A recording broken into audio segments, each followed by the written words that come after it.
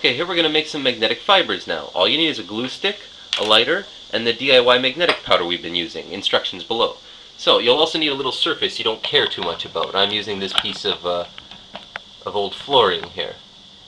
Now, to start, simply get your glue stick burning. So this is not exactly the best way to do this stuff. A proper vessel, heated, melting it down to a boil in the vessel is probably the better way to go. But I like to do things cheap and dirty, and I've got good ventilation in a corner room here up nice and high. So don't try this at home, especially if you don't have very good ventilation. But this is the easiest way to make a nice pile of molten glue stick. It's not very pure, and it's got some carbon in there from the burnt stuff, but it works real well. So we'll just get a nice pile going there.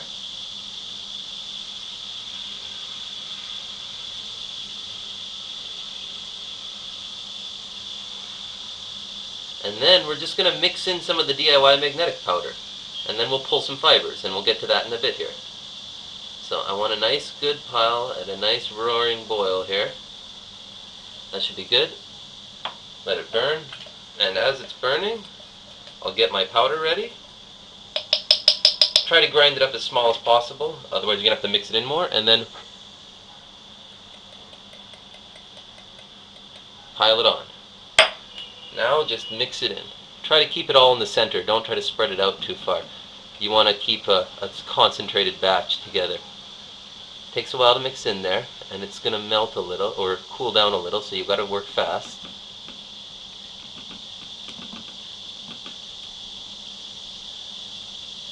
Now that concentration might be a little high actually. I might be going for a little bit too much gusto here, but let's give it a shot.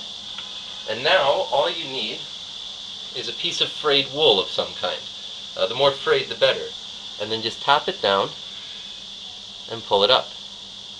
And you will get these fibers coming. Now it's still a little hot, so what I'll also do is I'm going to attach them off on the edge here, like so, as I make them. And then I'll pick a new part of the fabric. That was not a very good run. It's got to cool a little more. So let's try another one here.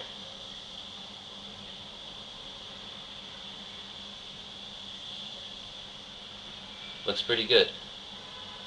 One's still pulling. Wow, I got a nice long one out of that. And then I'll just take them over here. Sorry, it's off camera. You'll have to come see them in a bit. It just has to do with where my thing was and the direction the wind was blowing. So as you can see, I don't know how well you can see it here, we've got a nice long black fiber. Now when that cools down, we'll play with a magnet. We're going to try making a couple more while it's still cooling quickly here. Okay, this part of the fabric's too chunky. You need it nice and frayed so that the individual strands of wool catch the plastic and then pull it up in strands. Oh, I got a good pull out of that one. Still pulling, still pulling. Ooh, I think I got well over half a meter out of that one. Now, I've gotten much longer, but the more magnetic material you add, the harder it is to pull. So, over here, as you can see, we've got a couple of these guys. And now whoa, that guy's really reactive. So, as I move the magnet close, boom. Very reactive magnetic fibers. Now, what is a glue stick made of? That's a difficult question. They put all sorts of weird stuff in various brands of glue sticks. So, as for what kind of fiber you're dealing with, you got me. It's going to depend on exactly what brand you bought it, and possibly even what location and what year you bought this stuff. Because they mix in all sorts of weird stuff to control the melting point and the crystallization point of this stuff. And it's a little sticky, so it can stick to itself, so you got to be careful with it. As you can see, it starts to bundle up real easy. You can usually pull them apart very delicately. They're quite delicate, the fibers, but they can be pulled apart.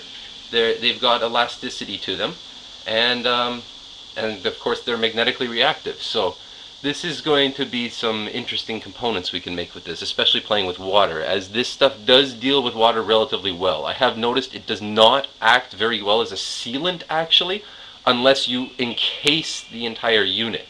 As a simple like glue stopping a small hole, it very quickly gives way, especially in electrolyzed water. So I'm not sure how well this exact material is going to work. It's really going to have to be played with. Maybe even some additives might have to be put in, or it might have to get coated afterwards with some kind of covering to protect it from its environment. But I think it's going to work quite well.